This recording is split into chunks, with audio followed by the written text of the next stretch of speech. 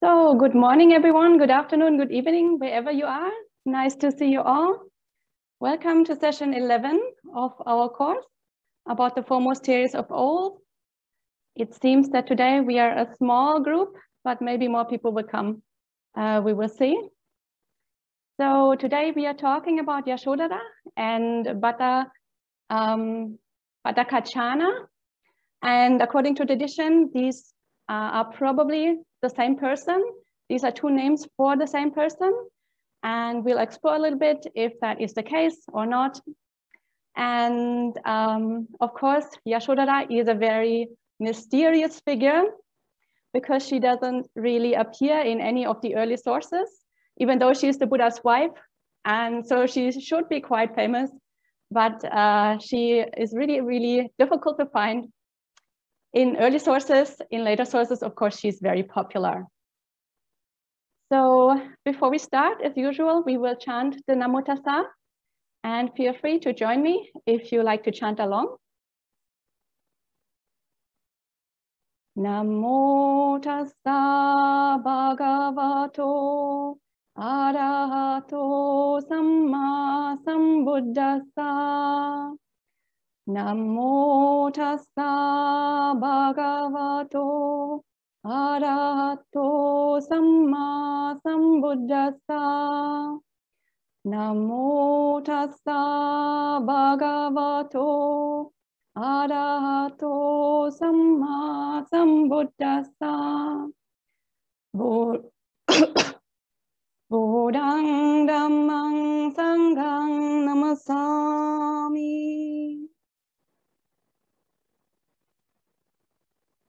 So I will share my screen as usual and show you what we are doing today. So today we will briefly have a look at the early text, what we can find there about, Bhattacharya and about the Buddha's family, if we can find anything there about the Buddha's family. And then we will have a look at Yasodhara's Pali apadāna text, which is a very beautiful apadāna, but of course apadānas are later literature. But this is one of the later texts that really celebrates women's accomplishments. So contrary to many of the other later texts we've seen so far, where the situation is quite difficult for women, in this apadāna, we will see a different point of view, and I think a very beautiful story. And after that, we will have a look at a Chinese text, Bhattacharya's story in the Chinese Ekotara Agama, and compare a little bit how the Chinese sources portray Bhattacharya as opposed to the Pali text. So that's the plan for today. And Yasodharā does not appear in any of the lists of the foremost nuns, because those lists, of course, belong to the early strata of text. But we have Bhattacharya there, and then later tradition identifies Bhattacharya with Yasodharā. So in the Anguttara Nikaya, we have Bhattacharya as the nun who is foremost of the disciples who have attained great insight. So here she has a wisdom quality. In the Ekotara Agama, Bhattacharya is the foremost of those who have irreversibly attained liberation by faith. So here she has a faith quality, which is obviously very different from the Anguttara Nikaya. And then we have T126, which, as we have seen many times in our course, is of course a somewhat later list. And here actually Yasodhara's name appears. Here she is called Rahula Mata Yasodharā, so Rahula's mother, Yasodharā. And here she is the great bhikkhunī disciple who did good deeds in previous lives and is endowed with great merit. So she has a merit quality, which again is very different from the other two sources. And this already shows us how difficult it is to pin down Yasodhara's character or to trace her in the early text, because all the other nuns we have looked at so far, when we compare the list, then their foremost qualities are actually quite stable across traditions. And so their basic character or their basic major character trait that they are famous for is consistent more or less across traditions. For example, when we looked at Mahapajapati, she was always the one who was ordained the longest with the most seniority. For Kema, it was wisdom. For Upalavanna, it was psychic powers. For Patachara, she had this Vinaya quality. Then Kisa Gotami, she always had ascetic qualities. And Bhatta Kundalakesa was always the one who attained arahantship the swiftest, the quickest. But for Bhatta Kachana / Yasodharā, there's really no consistency across traditions.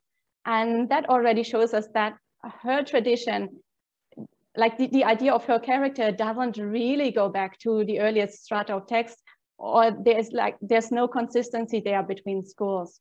So there was a lot of variance in her character, and her character really developed over a much longer period of time.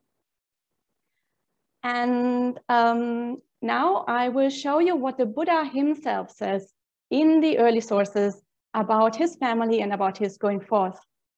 So traditionally, we think that, we all know the story of the Buddha's going forth, where obviously he was married to Yasodharā, and Yasodharā had just given birth to the baby boy, Rahula. And in the middle of the night, the Buddha snuck out and he rode away without saying goodbye to anyone. He rode away on his horse and he crossed the river and then became an ascetic. But that's actually not how the Buddha himself describes his going forth in the early sources. So here, this is the Majjhima Nikaya 26, the Ayya Pariyesana Sutta, the sutta on the noble search, which is a sutta where the Buddha tells his own biography, so his life story in his own words. And he tells of his decision to go forth and then how he went forth. And there he says, "Mendicants, before my awakening, when I was still unawakened, but intent on awakening, I too, being liable to be reborn, thought what is liable to be reborn, myself liable to grow old, fall sick, die, sorrow, and become corrupted, I sought what is also liable to these things. Then it occurred to me, why do I, being liable to be reborn, grow old, fall sick, sorrow, die, and become corrupted, seek things that have the same nature? Why don't I seek the unborn, unaging, unailing, undying, sorrowless, uncorrupted, supreme sanctuary, extinguishment?" So Nibbana. So the Buddha is reflecting, he's still very attached to all these things of samsara, all this suffering. And now he is reflecting that he should actually seek for a solution to the problem and seek for Nibbana. And then he continues, "Some time later, while still black-haired, blessed with youth, in the prime of life, though my mother and father wished otherwise, weeping with tearful faces, I shaved off my hair and beard, dressed in ochre robes, and went forth from the lay life to homelessness. Once I had gone forth, I set out to discover what is skillful, seeking the supreme state of sublime peace." So here the Buddha said, here it seems that the Buddha did not sneak out in the middle of the night. It seems that he actually discussed with his parents. So he knows that they wished otherwise. So clearly they had a conversation. And it seems that they were present when he shaved off his hair and beard and when he went forth, because they were there weeping with tearful faces. So clearly the family was present. And also Buddha mentions his mother and father. He does not mention anything about a wife. He doesn't mention anything about a son. So whether or not they existed is unclear, but clearly, the Buddha himself doesn't say that they exist, doesn't say anywhere that he was married in the early sources. And also there's an interesting little detail that he says mother and father. So according to tradition, we believe that his mother actually passed away 7 days after his birth, and that he was raised by his maternal aunt, Mahapajapati. But according to this sutta, he doesn't say, my stepmother and father wished otherwise. He just says that mother and father wished otherwise. So whatever that means is obviously open to interpretation. But in the early sources, we don't find the elaborate family background stories that we find in later tradition. So that much is found in the early sources. Of course, later literature was extremely fascinated with the Buddha's family and especially with his wife. And in later times, a lot of stories proliferated about the Buddha's wife. But originally, they weren't very cohesive. So there were lots of stories, and the Buddha's wife had lots and lots of different names. And only gradually over time, sort of everything coalesced towards using the name Yasodharā. But we have lots of stories where the Buddha's wife has actually different names. And I have copied a small passage here from Bhante Sujato's book, White Bones, Red Rod, Black Snakes. So this is a modern book. This is not any kind of historical text of Buddhism, but I thought it was just such a beautiful and concise summary. So I just wanted to include that in the course and read it out briefly. And this shows us the variance of names that refer to the Buddha's wife. And Bhante Sujato says here, but who is she really? Her name is as various as that of the goddess herself. She is Yasodharā or Yasovati or Bhattacachana or Bhattakacha or Subhadaka or Bada. Perhaps Bimbi Deva or Bimba Sundari or just plain Bimba or else Gopa or Gopika, unless it was Mrgaja or Mrgarajanya. So all these are names we find in tradition that refer to the Buddha's wife. So we see, obviously, yeah, it's not very likely that an actual historical wife of the Buddha would have that many names. And then also her family is like a little bit a similar situation. Her father was Dandapani or Mahanama or Amitodana or Sukkodana or Suppabuddha or Kinkinishvara. And her mother was Pamita or Amita or perhaps Godi, and her brothers may have been Ananda or Devadatta. So Yasodharā, as I said, is a very mysterious figure. And only later tradition became very fascinated with it. And then we had a lot of stories about her. And one of the stories we are now going to read together is her story in the Pali Apadāna. And her Apadāna is number 28. And her Apadāna is, compared to other Apadānas, her Apadāna is very interesting. We have read quite a few Apadānas or excerpts from Apadānas in our course.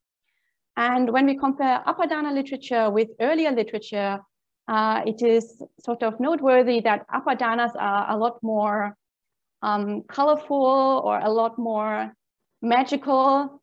It all seems a little bit exaggerated. There are lots of magical powers on display, and some of the numbers seem quite exaggerated. For example, Mahapajapati, who has a following of 500 nuns. So 500 obviously seems like a very big number. But still, all these Apadānas we have read so far had some sort of grounding in reality. Like, for example, according to Buddhist thought, if you develop your mind, it's not inconceivable that you can attain all these psychic powers and that this is actually possible. Like in the thought world of Buddhist development on the path, it's actually, you know, these are actually possible. It seems very colorful, it seems very magical, but it is somehow still grounded in reality. Yasodhara's Apadāna is different.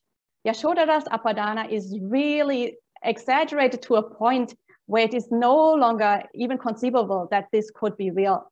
Like Yasodhara, for example, says she has a following of like hundreds of thousands of people.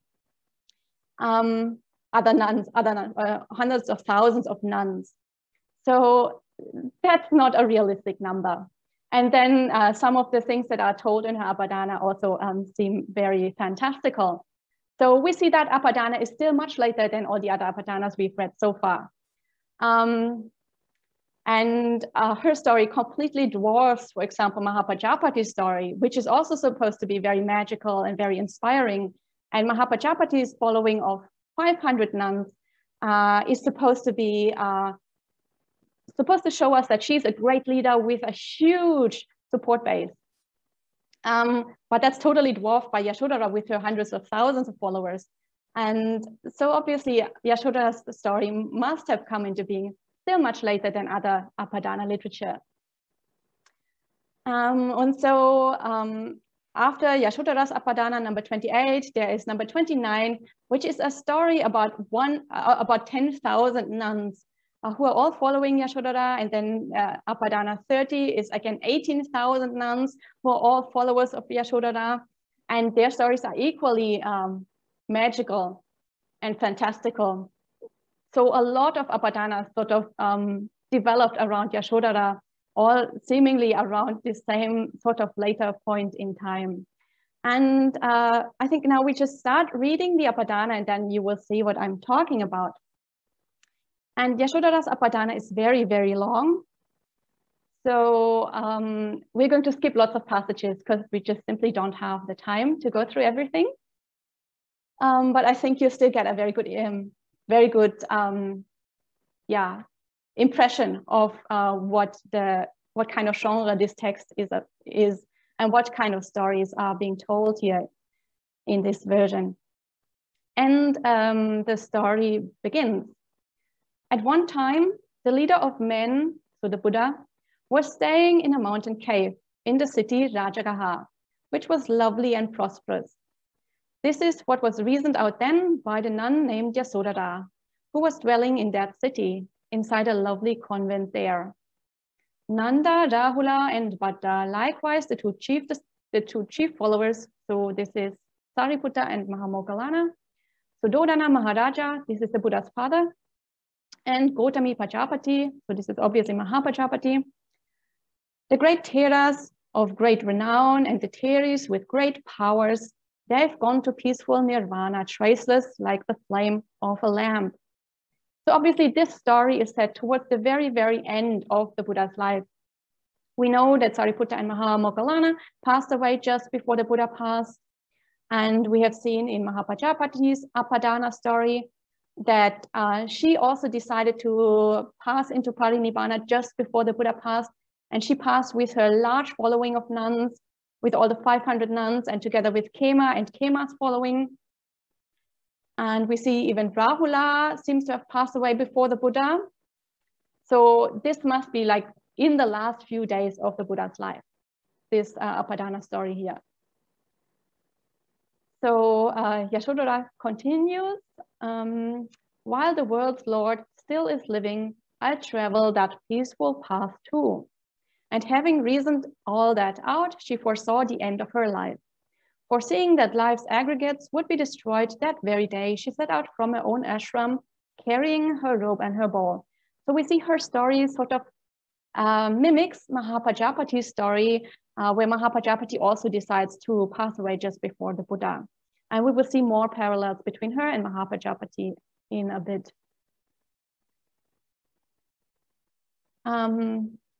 So honored by 100,000 nuns, the nun named Yasodharā, greatly powerful, greatly wise, then went up to the Sambuddha. So here is one of the examples that I talked about. She has a following of 100,000 nuns.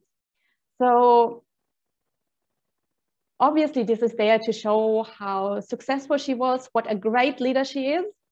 And so the story here is written by somebody who had great respect for Yasodharā and who really wanted to portray her in a very beautiful light as somebody with authority, a strong leader, a strong woman.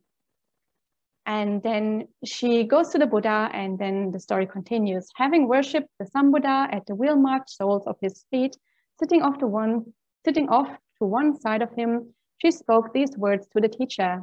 I'm 78 years old now. The last of old age has arrived. I'm reporting to the great sage. I've attained sainthood in a cave. So she's an arahant. Old age has ripened for me now. Verily, my life's a trifle. Giving all you up, I will go my refuge is made in myself. So again, I think this is a very beautiful line here that I have highlighted. My refuge is made in myself. So again, she's shown as a very strong, independent woman. She doesn't have the usual attributes that are often associated with women. She's very attached to her family or anything. But she says, I've given all you up. I'm independent. I've attained awakening. I've let go of all the fetters, and I've made my refuge in myself. So I think very beautiful passage here, again, showing her as a very strong, independent person. And she says, in the final days of old age, death breaks the body into bits. Today at nighttime, great hero, I shall achieve my nirvana, where there's no birth, no growing old, nor sickness and death, great sage. I'm going to the great city, which unconditioned has no death. Through this vast multitude here, all these revering the teacher, know that every imperfection is forgiven, face to face, sage. So here she literally goes up to the Buddha and she says to the Buddha, I forgive all your imperfections, Buddha. So this is a complete twist of how we would usually think the situation should be, where we are the imperfect ones and we have to ask the Buddha for forgiveness. But she here is basically shown as his equal, as a real companion to him. And she is the one who is forgiving his imperfections first. And then in the next stanza, she's also asking for forgiveness from him. But first of all, she tells him, I forgive all your flaws, Buddha. So that's quite an unusual way of telling the story. And I think this is really to show that she is the Buddha's true companion, basically on an equal level almost. And she says, transmigrating in existence, if I have ever disturbed you, I'm announcing it, great hero, please forgive my imperfection. So she's also asking for forgiveness. And obviously this is a ceremony that is still very much practiced in Buddhist circles up until nowadays.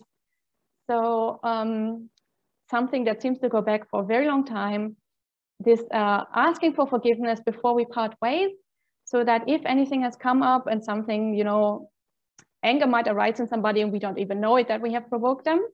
So to make sure that when we part ways, we are parting in a good way, without any tension between us. This forgiveness ceremony is something that is still very much practiced in monastic circles. And then the Buddha says, after hearing that speech of hers, the Lord of Sages then said this, what better can I say to you when you're going to nirvana? Now display your superpowers, doer of my dispensation, let doubt in the dispensation be cut off for all assemblies. So the Buddha is asking her now to perform some miracles, some superpowers. And here he is giving the reason that he wants her to remove the doubt from the people, doubt in the teaching from people. And this again mirrors very closely Mahapajapati's story, where she also displays all the superpowers before passing into Nibbana. And here the reason is given to remove doubt in the dispensation. But in many of the other stories where the Buddha asks the women to perform superpowers, one other reason why he asks them to do this is to remove doubt from people about the abilities of women specifically.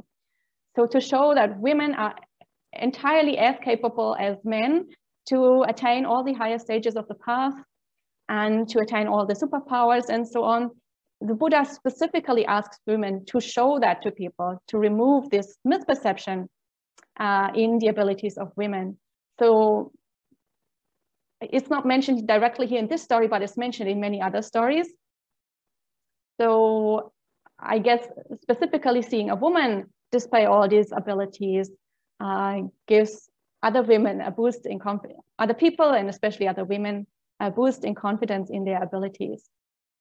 And then having heard the words of the sage, the Buddhist nun Yasodharā, worshipping the king of sages, then spoke this speech to the Buddha. I am Yasodharā hero. In the home I was your chief queen, born in the clan of the Sakyas, established among women.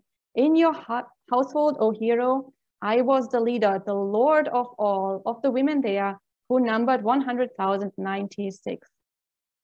So here in this story, Yasodharā isn't just the Buddha's only wife. She's the chief queen, but the Buddha had many wives. Apparently, he had more than 100,000 wives. So obviously, this is again an exaggeration.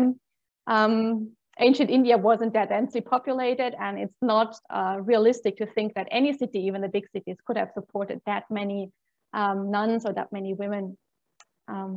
And especially all those women then went forth with Yasodharā, so they would have to be supported as nuns by a community, which is not physically possible.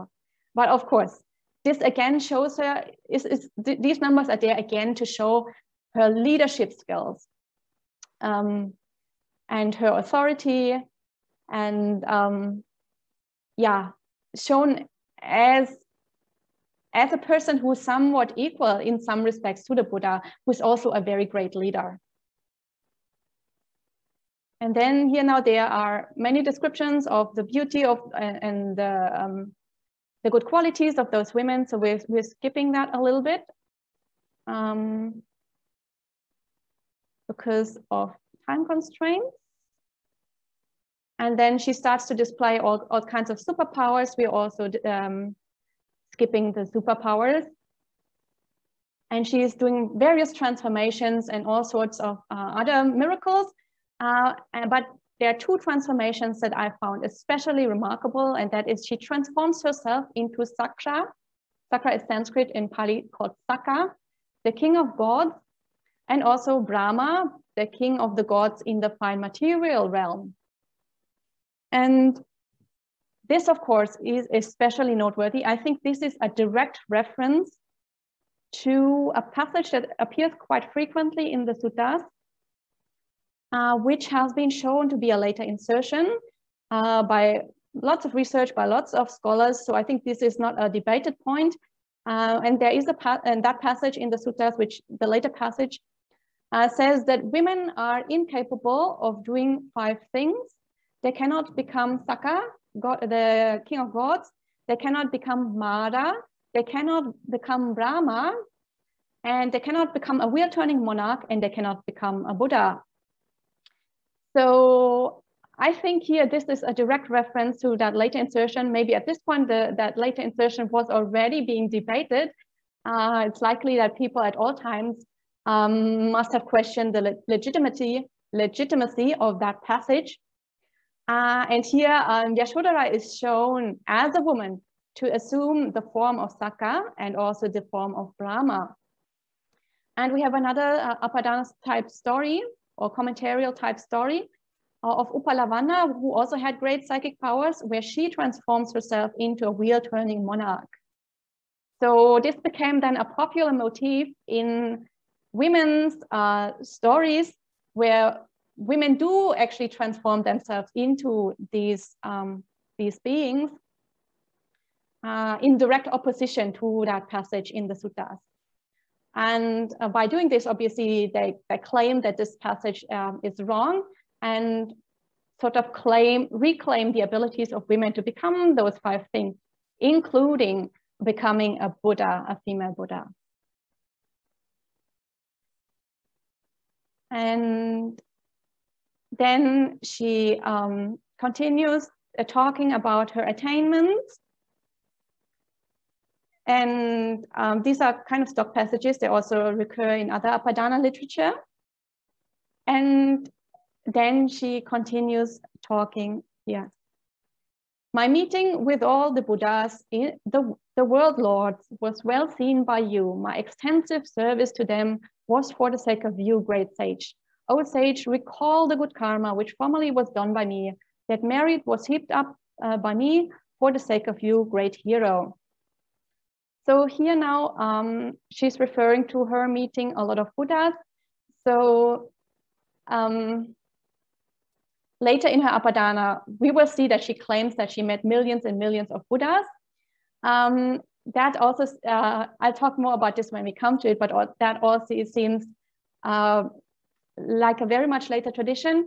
according to the standard Theravada way of thinking, Yasodharā and the Buddha came together as a couple. Their sort of fate was interlinked. And the Buddha Dipankara. And Dipankara Buddha is the Buddha 24 Buddhas before Gautama Buddha. And that was so many eons and so many incalculable eons, a very long time ago. So that the 24th Buddha before Gautama Buddha. And he made the prediction of the future Buddhahood of Gautama Buddha, and for Yasodharā, he made a prediction for her to being the future wife of the Buddha. And then after that, they had many, many rebirths together to accumulate the good karma to actually become Buddha and Buddha's wife. But technically, because there were only 24 Buddhas in between, she can only have met 24 Buddhas in that time frame, according to traditional Theravada thinking. So this might be a reference to those 24. And we'll talk more about that in a few minutes when we come to the other stanza. But here, what is remarkable here is that she is calling the Buddha to witness all the good karma that she has made. So she is the active one here, the one making the karma, and the Buddha is simply witnessing that.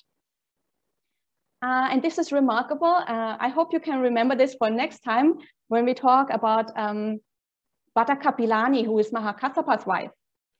And so this is very interesting to compare Buddha and Buddha's wife and Mahakassapa's wife. And especially because Mahakassapa kind of takes on a role as sort of an informal successor of the Buddha. So as he sort of informally takes on leadership in the sangha after the Buddha's passing. He's the one who convenes the first council. He's the one who presides over the first council. So one would think that his wife, Bhatta Kapilani, would develop in, the stories around her would develop in a somewhat similar way to Yasodharā. But when we look at her next week, we see that it's actually quite significantly different. So the remarkable thing about this passage will actually become clear next week when we read about Bhatta Kapilani. But here it's just remarkable that she is the active one, the one making the marriage, and the Buddha is the one who is witnessing that.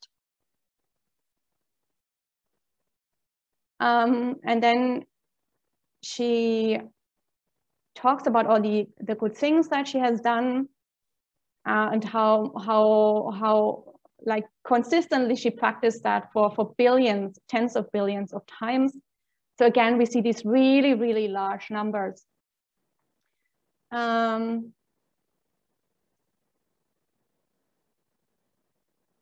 And made an amazing, extreme amount of good karma. And then we're going to skip all the things that she actually gave up. And she performed a lot of service and so on. And here then she mentions how she and the Buddha met under Dipankara Buddha. How their story got how their fate got intertwined there. I've left all this out. This is very, very long. So I have skipped all that. And after they met in Dipankara Buddha's time, then they were reborn together for a long time. And at last, she's telling about her last life here. And she says, undergoing pleasure and pain among gods and human beings. When my last rebirth was attained, I was born in the Sakyan clan. Beautiful and very wealthy, famous and likewise virtuous, endowed with every attainment, I am much honored among the clans. Riches, fame, hospitality, and indulgence in worldly things, they do not agitate my mind. I have no fear from anything. And I was appointed to attend on what the Blessed One had said with the harem of the king in the Kshatriyan city then.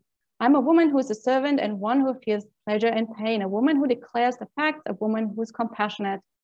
So again, she's celebrating her own attainments. And now she states, Buddhas numbering 5 billion and another 9 billion more. I provided vast alms to them. Those Buddhas, gods over the gods. So these are obviously extreme numbers. sort of rare to find in Theravada tradition. This is more something that we find in Mahayana. But as we know, this apadāna is very late. So this might be a Mahayana influence here, where of course it's very common to have all these crowds of Buddhas flock together from different universes and all converge.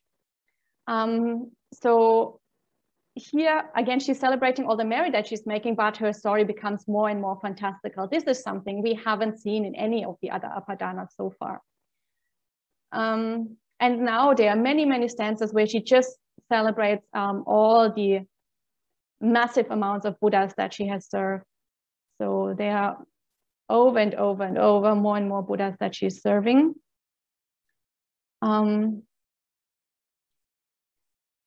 So yeah, we'll skip all that because I'm a little bit conscious of time. And then finally she says, disgusted with transmigration, I went forth into homelessness, surrounded by thousands of nuns after renouncing with nothing. So here again, we see her own spiritual attainments. She had a very, very genuine spiritual vocation of her own. She didn't go forth because the Buddha made her to, like in the story with the Buddha's brother, where the Buddha sort of forced the brother to go forth, even though the brother wanted to get married. And she didn't go forth because she was bored alone, like the story of the Buddha's sister, who missed all her family, who had all gone forth. So she went forth to be with the family. But Yasodharā actually is shown to have a very genuine spiritual vocation. She is disgusted with transmigration, and therefore she goes forth. She doesn't go forth because she misses her husband. So again, we see a very strong, independent woman, a worthy companion of the Buddha. And now there are a few stock passages, and then this is the end of the apadāna. So in this apadāna, I think what we can see is that this story was written really to celebrate women's accomplishments and to really make it clear what women's abilities are, and that they're in no way inferior to the male abilities. And so this story is here to celebrate women in the sangha, to celebrate bhikkhunīs. And I just find this so remarkable because in this course, in the last few sessions, we have seen quite a few texts that really seem to put women down, that really seem to be very misogynistic, very sexist, and very sort of discouraging for women. But the Buddhist tradition is not one monolithic block. First of all, the position of women sort of changed over the centuries. And we see that reflected in the texts that were created at different points in time. But also within the Sangha at any given moment in time, there wasn't, and even now there isn't, unanimous opinions about everything. So certainly at all times, there must have been people, monks and nuns, who were very supportive of female practice. And there must have been people who were sort of quite opposed and quite misogynistic. And all these tendencies is what we see reflected in the text. And that's sometimes that can seem very confusing because there isn't one clear line that always says women are such or women are such. But there are all these multiple voices that we find in the text. And we do have also these very beautiful texts, very encouraging texts for women. And now, as promised, we will move on to the Chinese Ekotthata Agama text about Padakachana. And this text was translated by Bhikkhu Analayo in an essay called Karma and Female Rebirth. And this is published and is freely available on the internet, easy to find if you want to Google it.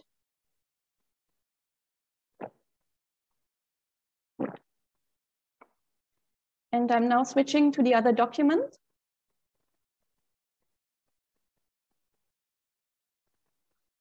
And this Chinese sutta here, or this passage from a Chinese sutta is part of a larger sutta. And Bhante Analayo did not translate the entire sutta because it's very long. And anyway, we're just interested in the part about Vadakachana, so it's perfect for us that he didn't translate everything. And he left a brief introduction here, so a summary of the beginning of the discourse, which is not translated. And he writes, the tale of Vadakachana is part of a longer discourse. This discourse begins with King Pasenadi visiting the Buddha. After being taught the Dharma, Pasenadi invites the Buddha and the monastic community to rely on his support alone for a 3-month period, which the Buddha accepts.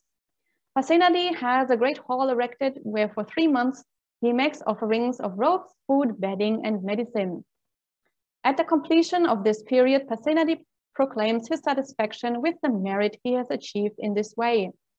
In reply, the Buddha cautions him not to remain satisfied with the merit he has acquired and relates a story from one of his past lives by way of illustration. The narration of this Jataka, so Jataka means a past life story, concludes with the Buddha encouraging Pasenadi not to rest satisfied with the merits he has acquired, but to make use of them for the purpose of progress towards liberation. Pasenadi then apologizes for his earlier statement, which the Buddha readily accepts. So King Pasenadi makes a lot of merit in this story, and then he rejoices, and the Buddha tells him, basically there are 2 ways of using this merit. One is to just direct it towards a positive rebirth, a nice rebirth, which is a way of squandering those merits, because after that rebirth is over, you have nothing left. But if you direct it towards progress on the path, and you actually attain something on the path, then this is something you will not lose. So this is a good way of making use of those merits.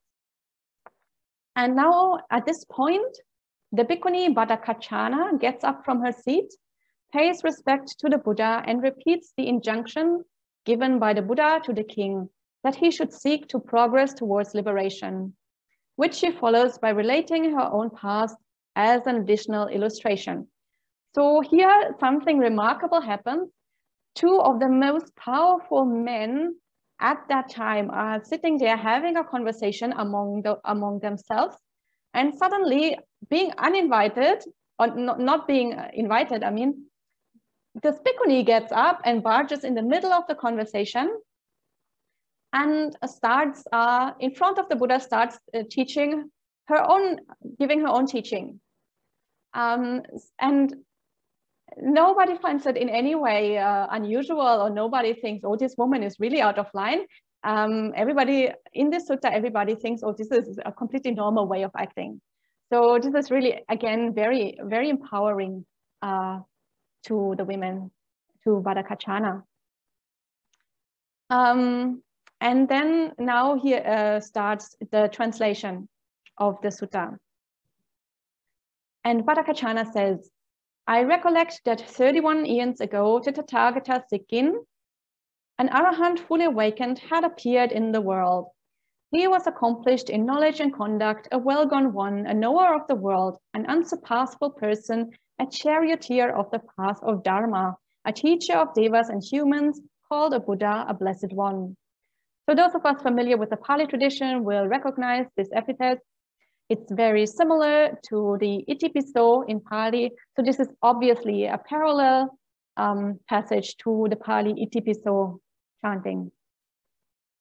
And this Buddha Sikkin was wandering in the Marichi region. At that time, when the time had come to beg for alms food, that Buddha put on his robes, took his bowl, and entered the town of Marichi. At this time, there was a messenger in the town called Sudhakalaka. That messenger then saw that the Tathagata was carrying his bowl and had entered the town to beg for alms food.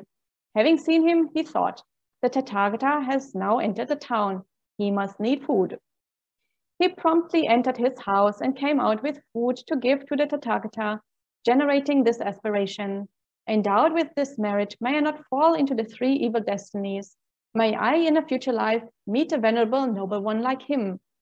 May that venerable noble one teach me the Dharma, and may I then attain liberation.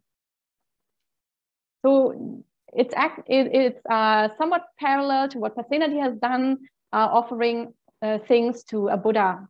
And that's what Bhattacharjana is getting at here. And then she continues, Blessed One and King Pasenadi, may you both know this. Was the messenger Sutta at that time someone else? It should not be seen in this way. The reason is that the messenger Sutta at that time was me. At that time, I fed the Tathagata's skin and I made this aspiration. May I in a future life meet a venerable noble one like this, who will teach me the Dharma, and may I then attain liberation. For 31 eons, I did not fall into the 3 evil destinies. I was born among devas and human beings until at last I have now received this particular body. I met the Blessed One and gained the going forth to train in the path. I have eradicated all the influxes and accomplished arahantship. So now there are 2 very remarkable points in this story so far. And one is that Bhattacharjana here in this past life was a male person, a male messenger, and she gave food to this Buddha and then made this aspiration, may the merit that I gain from this be directed towards my future meeting of a Buddha and my future path towards arahantship. And that actually comes to fruition. The merit bears fruit, and she does come into contact with a Buddha and attain arahantship, but her body transforms into a female body. In this life, obviously, she is a bhikkhuni. And that is celebrated as something extremely meritorious. The whole story is just to show how meritorious it is, how much of a blessing it is to direct your merits in this way. And in no way is there even a hint or even a trace of the idea that it is unfortunate to have a female body. On the contrary, this is the fruition of her meritorious action. So I think that is quite remarkable. And the other thing also is that, as we have seen in the Pali version, the Buddha and his wife's story became interlinked. Their karma became interlinked, their fate became interlinked in Dipankara Buddha's time. And after that, they had many rebirths together. And obviously, Buddha had a male rebirth and Yasodharā had a female rebirth. But here, in this case, Bhattacharjana has a male rebirth in the time of Sikhi Buddha. So Sikhi Buddha is well in between Dipankara Buddha and Gautama Buddha. That's not outside that time span. That's really actually not that far back from Gautama Buddha. So at that point, if Yasodharā was the Buddha's wife, then she should have had a female rebirth, not a male rebirth. So here in this story, in the Kottara Agama, we don't actually get the impression that Bhattacharjana is conceptualized as the Buddha's wife. She's just any bhikkhuni. So whether or not Bhattacharjana and Yasodharā should actually be identified as the same person is a little bit up to debate. If Bhattacharjana and Yasodharā are not the same person, however, then Yasodharā does not appear in any of the early sources, because only Bhattacharjana is in the list of foremost nuns. So then really there is no trace of Yasodharā in any of the early sources. And anyway, the story continues. As the Blessed One said so superbly and sublimely, in speaking to King Pasenadi, let all the various activities performed by body, speech, and mind be completely for seeking liberation. Do not consume these meritorious deeds on life in samsara. If I see bhikkhus, bhikkhunīs, male lay followers and female lay followers with their hearts delighting in the Tathagata, the thought arises in me, do not all these distinguished beings still need to have a mind of loving regard and reverence towards the Tathagata? If I see the 4 assemblies, I approach them and say, virtuous ones, what things do you require? Robes and bowls, sitting cloths, needle cases, bathing vessels, any other sundry requisites of recluses, I will supply them all. Being permitted to do so, I seek for them by begging anywhere. If I get them, that is a great fortune. If I do not get them, then I will go to Uttarakuru, Aparagoyana, and pubavideha, seeking an offering. The reason is that through all this, the 4 assemblies will gain the path to nirvana. So here again, Bhattakachana is displayed as a leadership figure in the sangha. She's taking care of the others. She's providing all the things that they need. So she must feel a sense of responsibility towards the others, and is again shown as a very capable woman, as a very capable bhikkhuni here. At that time, the Blessed One, examining the mind of the bhikkhuni Bhattakachana, said to the bhikkhus, "Have you seen such liberation of the mind by faith as in the bhikkhuni Bhattakachana?" The bhikkhus replied, "We have not seen it, Blessed One." The Blessed One said, "Among my disciples, the bhikkhuni Bhattakachana is the bhikkhuni who is foremost in having attained liberation by faith." At that time, the bhikkhuni Bhattakachana, King Pasenadi, and the 4 assemblies, having heard what the Buddha said, were delighted and received it respectfully. So this is the end of this Chinese sutta in the Ekottara Agama. And I think I should slowly, or maybe quickly, come to the end of today's session. So just to conclude, what we have seen today is the Buddhist tradition really celebrating women's accomplishments, a tradition that is very, very supportive of female practice, that depicts strong, independent female leaders, very accomplished women. And again, this shows us that Buddhist tradition is not one monolithic block, and that there is a multi-vocality of voices, and that at all times, just as now, there were strong supporters of bhikkhunīs among the obvious opposition that was also there. But in texts like these ones, we really see how they celebrate women and women's accomplishments. So with this, I'm going to end for today. And now, if you have any questions or comments, I will try my best to see if I can answer them.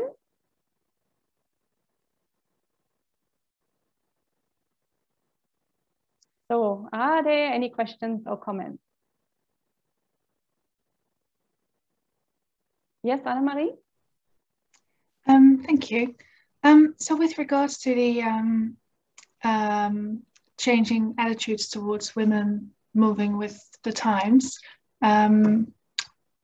is it possible to say certain times, like 500 BC, so that were more in favor, like in general, in the wider culture, that were more in favor, that we can also see in the text? Like, is it possible to see these texts are from that period and they all seem to be more in favor or more positive towards women? So it's not that easy to date the text. Obviously, in the very early tradition, the tradition of the Buddha's own time, seems to be much in favor, and that we can date basically to the Buddha's time. But still, there is a debate when the Buddha actually lived. So, but during the Buddha's own time, it seems the situation was quite supportive for bhikkhunīs. After that, we see that there was a very strong change very quickly after the Buddha's passing. So in the story of the first council that we've seen, which probably was written down roughly 100 years after the Buddha during the second council, we see a dramatic change in the attitude towards women. And also in the Vinaya literature that seems to have developed after, let's say, a few centuries after the Buddha's time, we see very critical attitudes towards women somewhat emerging there. It's not that easy to date the apadāna literature, and the apadāna literature evolved over many, many centuries. But it seems that with the emergence of Mahayana, Mahayana was a counter movement to that movement that happened after the Buddha's passing. So after the Buddha's passing, the Sangha became not only more misogynistic or more sexist, but the Sangha also became a lot more ascetic. there was a lot more emphasis on reclusive practice alone in the forest. So the lone sage in the forest became a role model as opposed to community practice. And then Mahayana started, so to speak, as a counter movement with more emphasis on compassion and on connection with the people. And that also then brought changing attitudes towards women. But Mahayana also developed over many, many, many centuries. So it's not that easy to actually put figures on the apadāna literature, especially because in Yasodhara's case, the apadāna seems to be much later than all the rest of the apadāna. But I think also maybe I can ask Vanessa to say a little bit about this, because Vanessa actually, she is an expert on Yasodharā. She has written a book on Yasodharā, so I'm actually not at all confident to speak in front of her about Yasodharā. So I think maybe you can say a few words, Vanessa, if you wouldn't mind. Are you? I think you did such a beautiful job. It was so nice to read the apadāna with you like that. I have no critiques whatsoever, and I think you raised some really good points. I didn't know about that Analayo article, so I wrote that down. So I'm very grateful for that. In terms of you're asking a question about Anne-Marie, about like when it switched over, or when things got more patriarchal. Is that what you're wondering? Yeah, like how easy, if it is at all possible, to date these texts and to see at what times it was a bit more like this and what times it was a bit more like that. It's really hard. There's also the scholarship has slowed down on that front.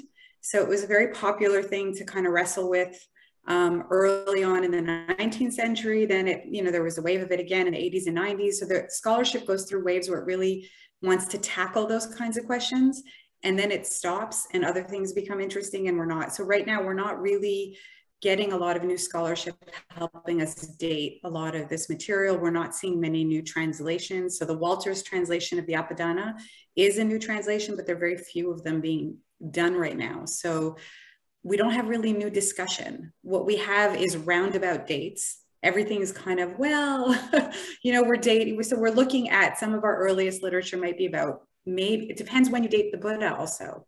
And we don't agree as to when he lived.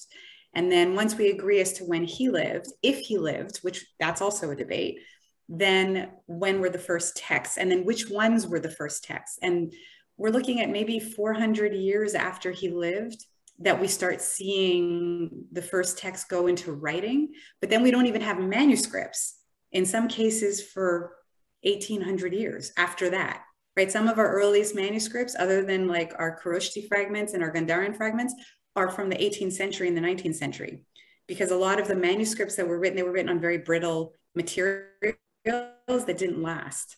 Right? They weren't writing on leather the way biblical manuscripts were. So we don't have really old manuscripts except for little bits and pieces. So everything's kind of guesswork and kind of scratching your head going, well, this might, but the broken telephone situation is really intense. So if the Buddha lived, let's say 500 BC, and then let's say the first fragments of writing happens 300 or 400 years after that, then our first manuscripts are 2000 years later. It's crazy. The space we have between what he might have said if he existed and what we have written, right? So that's where oral tradition becomes really important, but then oral tradition can't be tracked in a very serious way. So it's a lot of guesswork. We don't have any confirmations of anything. And when people want to have confirmations, it's a kind of insecurity of saying, no, I'm right. And this is how it goes. So what Venerable is doing in this course is really trying to figure out the layers of like, well, did this come before? And she's almost like creating like a Sherlock Holmes of the puzzles of all these texts. And she does it brilliantly, but she's right. I think she's right all the time, but we don't actually know. We're just trying to figure it out, So we hope the Buddha was as inclusive as we're imagining. We hope he existed. We hope he wouldn't have supported things like the Garu Dharmas and some of the decisions that were made later. We don't know. We don't know anything, and that's hard. So that's also something to, I think, keep in mind as we go forward with this stuff, is to try to figure out which part is a projection of my hopes and needs of what Buddhism should be, and who he was, if he existed, you have to like keep this humility and not get to that certainty. That certainty will kill you. You know, it's really kind of bad for your thinking, I think. It's hard. Thank you, Vanessa. Thank you so much for sharing. I really appreciate your input. And I agree, it's a lot, like it's kind of a lot of guesswork, and then we can make educated guesses if we read a lot of material, and we can also rely on judgment of other people. And we can like see developments in the text, like which text must be earlier, which text must be later, but still we can't really put a number, like a date. We can only say this one is earlier than the other one, but we can't really say anything with absolute certainty. And those things of seeing who's earlier and who's later, you really can do, right? Some of these texts quote previous texts. So we do get a roadmap in the text of how they're building and how they're quoting each other and how they're using each other, but we just don't know where the start point is. And we don't know, we don't know. There's a lot of stuff we don't know. So it's really important. I think I see this a lot in sangha groups, is this kind of certainty that comes out, that gets very zealous of this is who the Buddha was. This is what he would have wanted. This is how he felt about these things. All of that stuff is really dangerous terrain. You know, so I just think we have to stay humble all the time. I don't know. I want to believe the Buddha was not a misogynist. I desperately would like to believe that if he had insight, he would not have seen all women as being some kind of polluted, destructive force. I really need to believe that, but I don't know. I don't know what he would have said. It's hard. Tracy, did you just raise your hand or were you just waving? Okay, please go ahead. Waving and raising, yeah.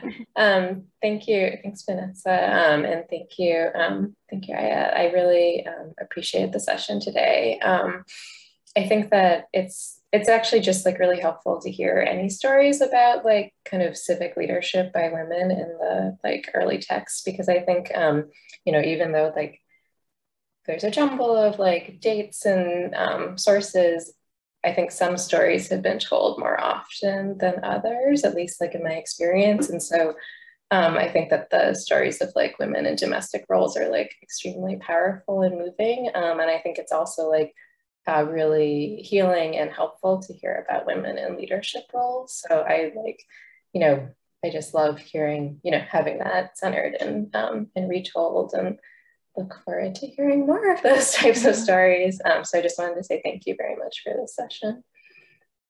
Okay, I'm glad you appreciate it. I also liked this session. Actually, I didn't expect to like the session so much.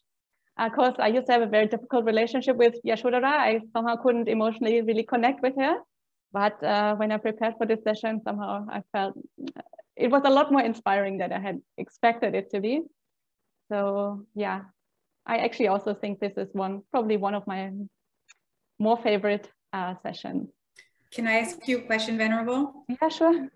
Why do you have a difficulty with Yasodharā? What's the obstacle? Well,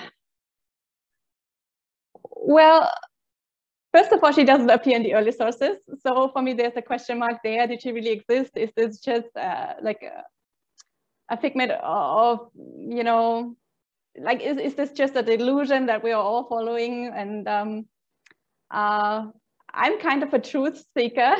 So I'm in Buddhism because I really want to understand the truth about reality and the truth about, you know, my own mind.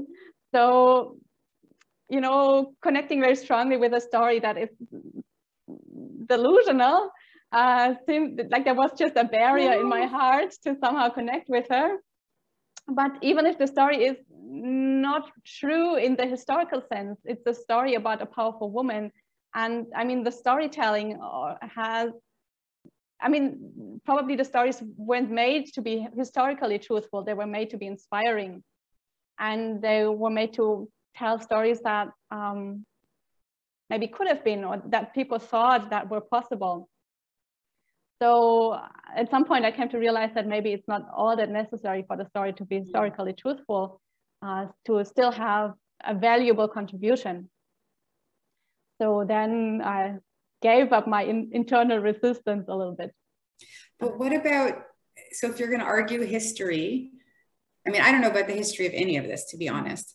But if we're arguing historical value, she's all over the Jatakas. And some of those are extremely early. And then you have her in Buddhaghosa's, the Buddhacharita, Ashvaghosha, sorry. Ashvaghosha's Buddhacharita. And that's 1st or 2nd century. So that competes with some of the earliest suttas we have. So even if she's not in the Pali sources, she's in the Pali Jatakas and she's in the Buddhacharita. And that's very, very early. So I don't know if your historical skepticism deserves, you know, like if she deserves to be that, like if you're going to be skeptical about her, then you have to be skeptical about everything else too. Because if she's in the Jatakas and she's in Ashvaghosha, she's equivalent to the other characters, no?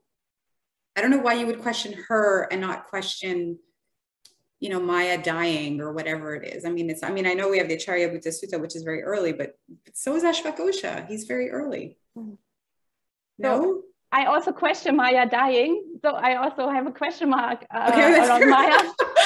So yeah, I think again, this comes to what you just mentioned. There is so much debate about what is early and what is not early. And I guess some of my teachers just don't really consider the Jatakas early. Like the Jatakas are Indian folk tales and many of them predate the Buddha. Yeah. But then the connection between the story itself and how they are linked to the rebirths of people seem to have often been added later. So the story was there, but the connection to actual like Buddhist personalities seems to have been added later in many cases. But what about Visantara? There's like Visantara reliefs everywhere, right? Don't we have that in Barfoot and Sanchi? Mm. Yeah, but again, these are centuries after the Buddha, whereas many people have faith in that the Nikaya texts actually go back to the Buddha, to the 5th century. So that makes them a few centuries earlier. But based on what? How would we decide that the Majjhima Nikaya goes all the way back to the Buddha? That's your broken telephone argument. Well, based on textual, like internal consistency, I think. So it seems that those texts must have been earlier than some of the other texts because the other texts sort of rely on the earlier texts existing. But as you mentioned, you know, it's difficult. We have in that case, we have to have faith in the oral tradition. Right. And for us modern people, that's very hard to have because we have so scattered memories. Our memories are so scattered that we can't even like remember 5 minutes after what we just heard. So it's inconceivable for us how these large amounts of text could have preserved over many centuries. And I think other scholars, for example, Analayo, have made these arguments how Indian traditions had all these techniques that show us how they could actually preserve this, and how also the Brahminical tradition has preserved the Vedas for centuries before the Buddha already. And they have like the early texts, they have all these rhetorical features that make memorization much easier, like all the repetitions, all the synonyms, and also the stock passages that occur in many of the suttas. And these are all features of an oral tradition. So these are texts that must have originated in an oral culture, whereas many of the sort of little bit later texts don't have those features. So they would have to have originated in a culture that started to use writing more. So all these features that enable memorization wouldn't have been so necessary. And so when texts don't have many repetitions, then that shows us that this must have come into existence at a time when writing was popular. Whereas if the texts have a lot of repetitions, that seems to indicate that this must have been from a time when people either memorized the text or when they had just switched to writing. So they were still using the earlier tradition because that is what they were used to. But with the new medium, they didn't actually need to. And then slowly they sort of left that out. I can see that argument. I'll make you one counter argument because I'm so attached to Yasodharā. I want to defend her. Okay, so my only counter argument to that is that I agree that the memorization techniques are there and that most ancient cultures were able to memorize things in ways that we cannot imagine because we're so reliant on writing things down. So we don't know how to use our memories the way probably ancient communities did. I will grant you and unallow that. But my guess is that remembering philosophical texts, it's much easier to make mistakes and find points of philosophical arguments. And what people can remember and enjoy and extrapolate and develop and change is stories. I think the one thing that we can guarantee probably was told and retold and retold and changed and changed and changed is the stories. And so even if Yasodharā wasn't written by some of the early council members or whatever else, because why would they want to remember her? Because she's a wife and nobody wants her. That story makes, like, people would have told the story of the Buddha and the wife and the son and the drama. People love stories. Philosophy, you know, the fine points of how your mind gets attached and doesn't get attached, and the eye seeing, and then, you know, getting attached to the object, and then like, this is crazy stuff to have to remember. But you'll remember a good story. Sure, but I think the early people must have thought that the Buddha's teaching was probably more important than, you know, his family background, because the teaching is what, you know, brings you to liberation, not the story about Yasodharā. But how many people would have been able to do that? I think there was a really big effort in the early sangha to actually memorize that and to preserve that. And that's why communal recitation is so important, because right. if one person recites, it's very easy to make mistakes. But if you recite in a group and one person makes a mistake, that's immediately obvious. That's true.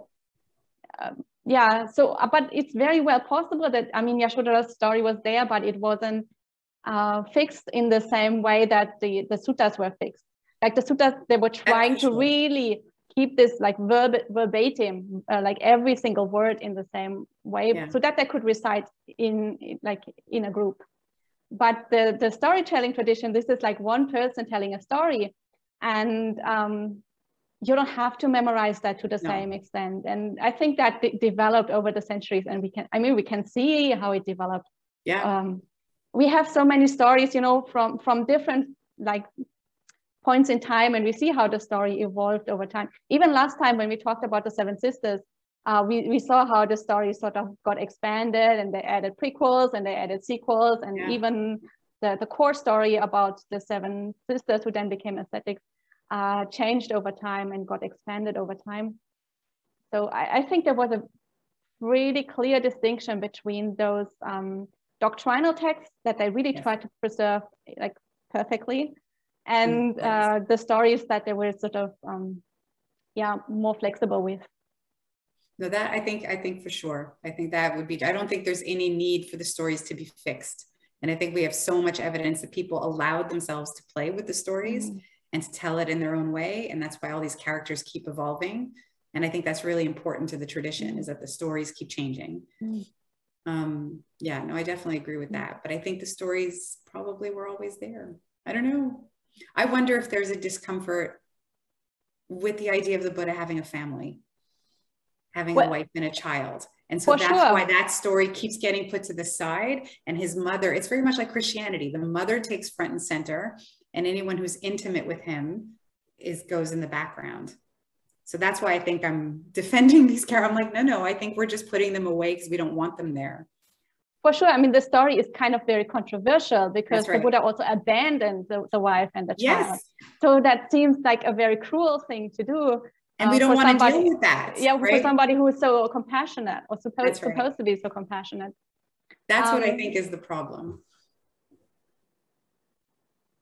For sure.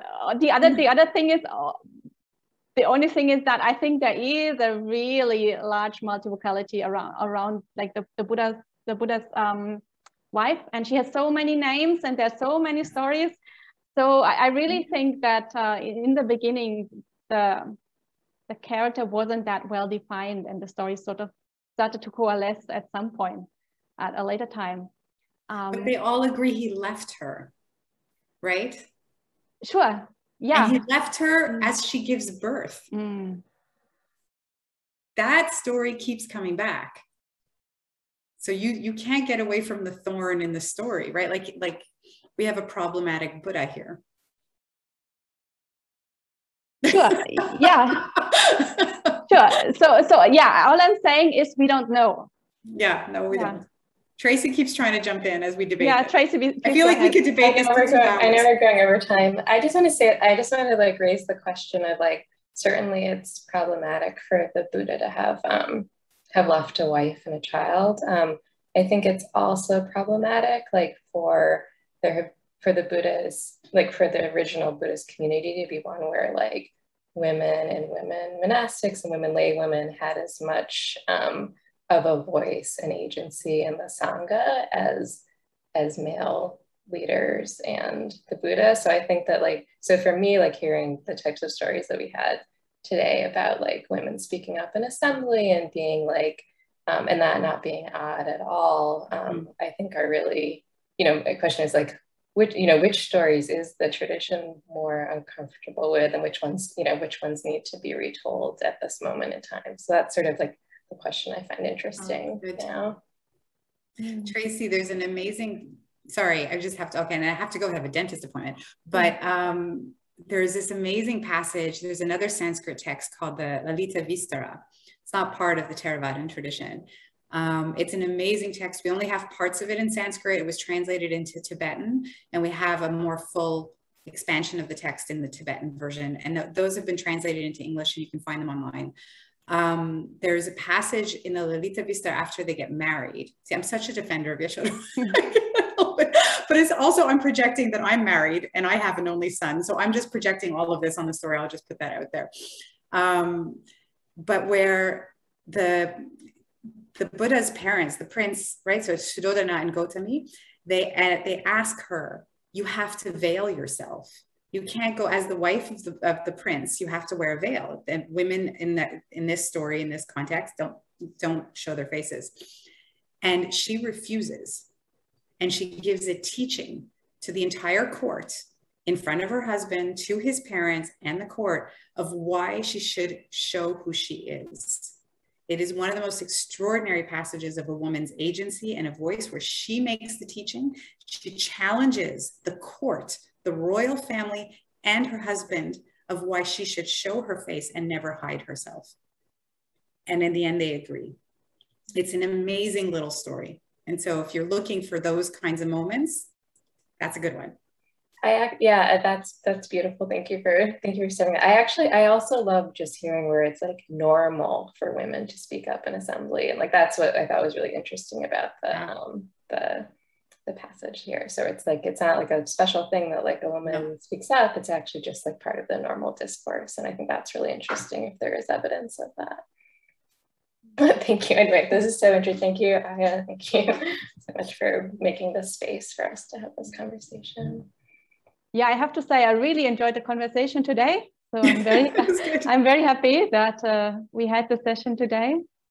Yeah, we have gone a little bit over time, and Vanessa has to go to a dentist appointment. So I think we're going to wrap up now.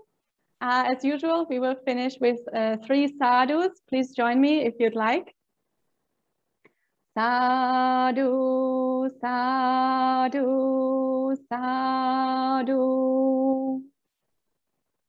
And I'll see you all next week. Thank you. Bye, guys. Bye.